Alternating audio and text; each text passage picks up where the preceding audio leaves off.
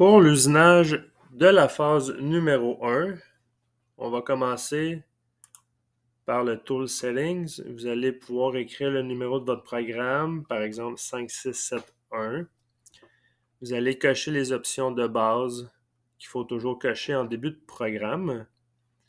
Et dans le Stock Setup, dans les propriétés, à noter que le diamètre extérieur de la pièce, qui est ici, c'est 2 pouces et on va le laisser à 2 pouces comme matière brute, ce qui fait qu'on n'usinera pas l'extérieur de la pièce. Ensuite, pour la longueur, on a une longueur de 6 pouces. On va ajouter 50 mm sur la face et 50 mm à l'arrière de la pièce, comme sur épaisseur, pour le dressage. Ensuite, pour les mâchoires, vous allez vous tenir sur une longueur de 3 pouces dans les mâchoires.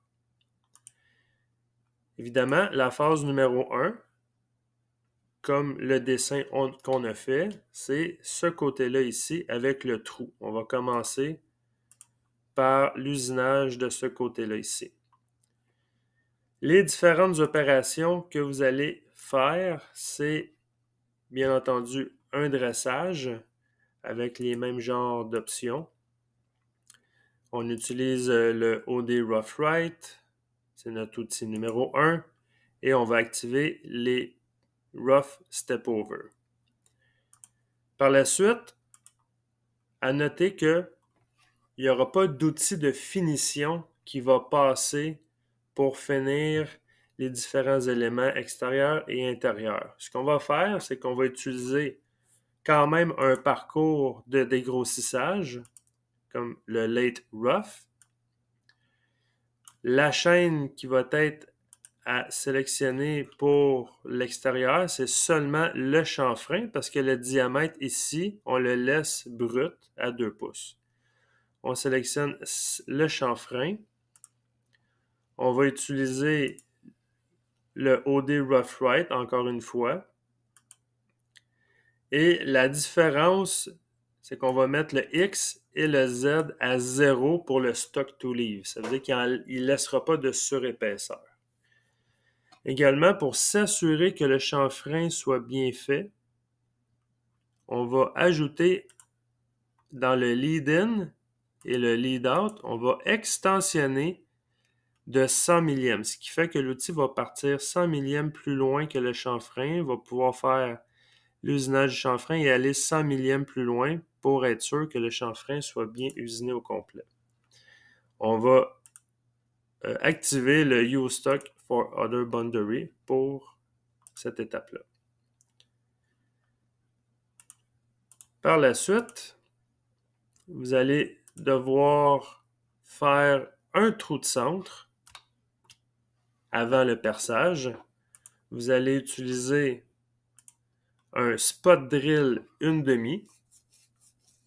Ça va être votre outil numéro 2. La profondeur peut être variable, mais environ à moins 200 mm, c'est bon. Et on va y aller en drill counterboard tout simplement. Il va juste entrer et sortir. Ensuite, quand le trou de centre est fait, on va utiliser un forêt de 3/4 pour faire le perçage du trou ici. Le diamètre intérieur est de 875, mais on va utiliser un forêt plus petit pour venir percer, dégrossir à l'intérieur. Ça va être notre outil numéro 3. Et la profondeur du perçage, si je garde mon plan ici, je vais aller jusqu'à ma partie droite au fond qui est de moins 2 pouces 250. On va utiliser le pec drill pour qu'il puisse retirer, casser les copeaux à l'intérieur. Et là, je vais vous montrer, je vais juste aller un petit peu plus haut, comme ça ici. Bon, ici, on a le spot drill. Par la suite, on a le perçage. Et on doit finir le fond du trou à 90 degrés Ce qui fait qu'on va devoir, encore une fois, faire une opération de drill, mais on va prendre une fraise 3/4. Ça va être notre outil numéro 4. Et pour la fraise de 3/4, la profondeur va être la même profondeur que notre forêt, à moins 2 pouces 250. Et on va utiliser le drill counterboard tout simplement. Il va rentrer et sortir. Si je regarde le résultat, ça va donner ça ici. On voit que le fond est maintenant droit. Ensuite, pour le diamètre intérieur, on va faire comme l'extérieur. On va dégrossir, on va prendre un late rough. On va utiliser un ID rough à 1,5 diamètre, c'est une boring bar de 1,5. Ça va être notre outil numéro 5. Et dans les paramètres du rough, on s'assure que le stock to leave en X et en Z soit à 0. Et on s'assure qu'on utilise use stock for other boundary.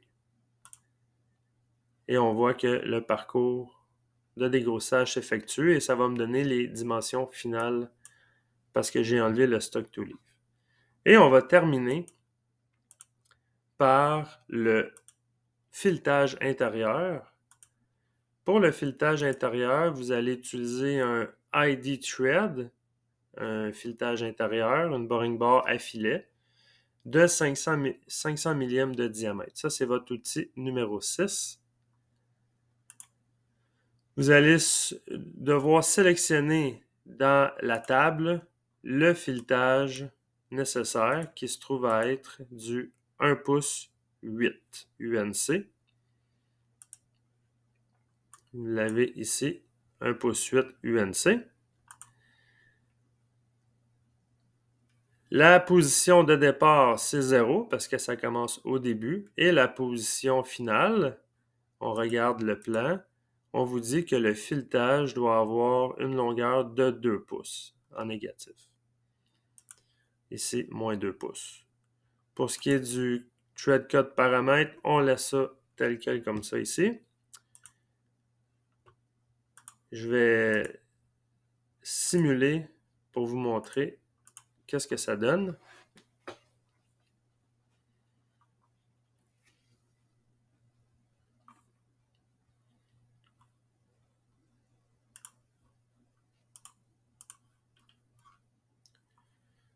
On va juste... Parfait. Première opération, c'est le dressage. Deuxième, vous allez voir ici, c'est le chanfrein. Et il va l'amener directement à la bonne dimension. Le spot drill, la drill, la fraise, le dégrossage intérieur qui va nous l'amener à la bonne dimension avec le chanfrein et le filetage intérieur.